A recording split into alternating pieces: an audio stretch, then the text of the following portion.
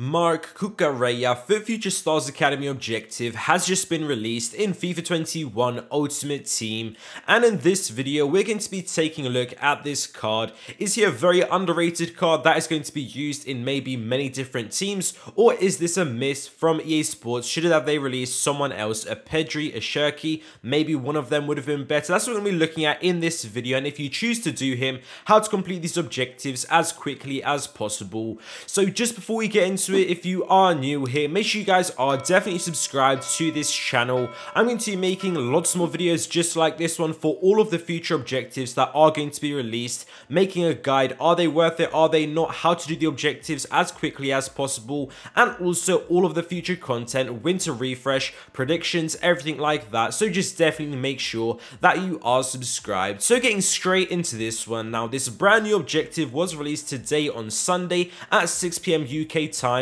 and that does actually give us quite a lot of hope that we are going to be getting many more Future Stars Academy objectives. We did get a total of 4 last year in FIFA 20, and that was spread out over the 2 teams, but because EA Sports were waiting for this new season, and now they are releasing these objectives with 28 days remaining, I definitely think we could get at least a couple more of these guys being released to hopefully total up to 4 of these again. Maybe we are going to be getting one every single 2 days. Possibly that is going to be happening, fingers crossed. Let me know down in the comments below who you guys think we could get for that. But taking a look at this card now, we do have him in squad battles, and also you do have division rivals, but for myself in division 1 there's no way that I'm going to be completing it in division rivals. Definitely squad battles for me. You do complete most of them in professional apart from one single one, I do believe, which is just going to be in world class. But taking a look now at the cards that we do have here, you are going to be starting out of course with this 82 rated. You are going to be getting it just by scoring 4 goals, but EA Sports have added on to the end of that using Spanish players, so do keep that in mind. That little bit caught me out, wasted me a game, but just make sure that you guys are using Spanish players and you'll get this done. Just one Spanish card, throw him in squad battles or foot friendlies and you'll get this done straight away. Then you can get his 84 rated, of course. That is going to be centre mid. This is actually quite interesting that EA Sports have gone for a position change like this, and it is actually going from left back to centre mid, and then you do get a left mid card as well. And in game, his in-game stats, he allows him to play absolutely anywhere as well. So his 86, that is just going to be an upgrade, of course, when you do get his 87. Not really too different, anything too significant from the 86 to the 87, but of course you do want to get the best version possible. And I do think he's a little bit underrated in my opinion. I do think it is of course a little bit lesser of an objective compared to the Rainier, but this is all in squad battles. It's definitely a different type of objective, and EA Sports are aware of that. But I do think in the popular 3-5-2 formation, as people are getting more interest in that, I think he could definitely be your guy. He can play absolutely anywhere on the pitch, wherever you need him, and he is going to be a very solid card. I do think it is going to grow on people. They are going to start to like him more, and maybe a lot more people are going to complete him when they do see some reviews going up and actually showing he's going to be a very good card in game, in my opinion. But taking a look now at the objectives, how can we get this card? So once we have that 82, you are going to just go ahead and play. I do recommend squad battles. Professional difficulty is probably going to be the best, unless you are going to be in a low division, maybe division 4 on 5, and it is going to be quicker if you can get some rage quits, but you're going to be able to tell that for yourself. But I'm going to be doing it in squad battles, professional difficulty. So you just have to play, concede no more than 1 goal in 3 separate wins. So just make sure that you're going to be getting 3 wins, and you aren't going to be letting the opposition, the AI in this case, score any goals against you. And then you do need to just assist 2 goals using this 82 rated. And the last one you're going to be doing with this 82 rated is assist in 4 separate squad battle matches. So this isn't going to take you too long at all, maybe around 45 minutes to an hour if you are going to be doing it in squad battles. And I do think it is going to be very easy. You just need to get 3 wins, and you're going to have to be playing 4 in total, and just make sure that you're scoring and assisting with this card, and you're going to be all good.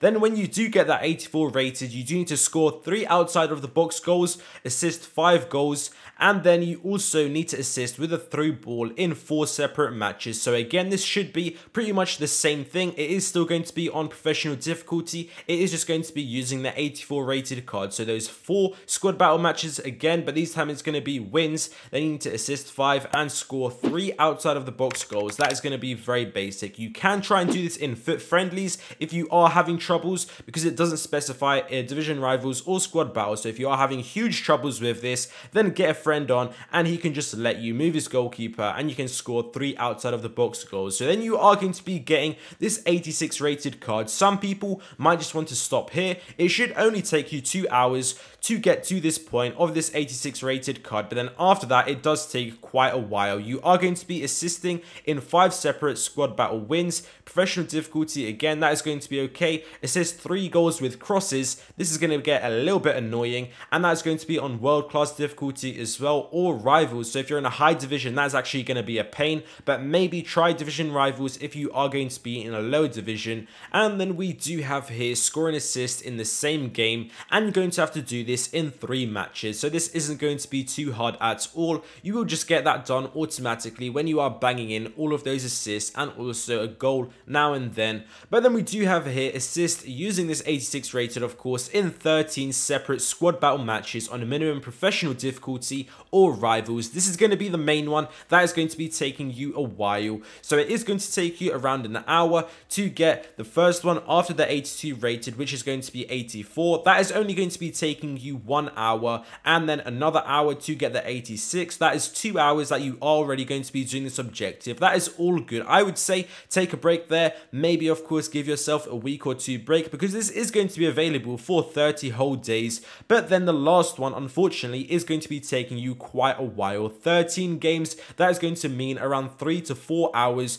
to get this last one. And that is still if you are going to be pretty much assisting in every single one. Sometimes it can be a little bit difficult to get that assist if the opponent isn't just going to be letting you, which is a bit frustrating, but unfortunately that is the consequence of when we are going to be doing these objectives. There's way too many rats out there, so it is going to take you around 3 to 4 hours to get from the 86 to the 87 rated card. So you guys have to decide if you're going to be doing that or not. The last one played 25 games with this card, any of his versions. That isn't going to be a problem at all. Let me know down in the comments below if you're going to be doing him or not. I think probably I will definitely get up to 86, and I will decide how he feels, if it's worth going for that one upgrade. Thank you guys for watching this video. I hope you guys enjoyed, and I'll see you next time.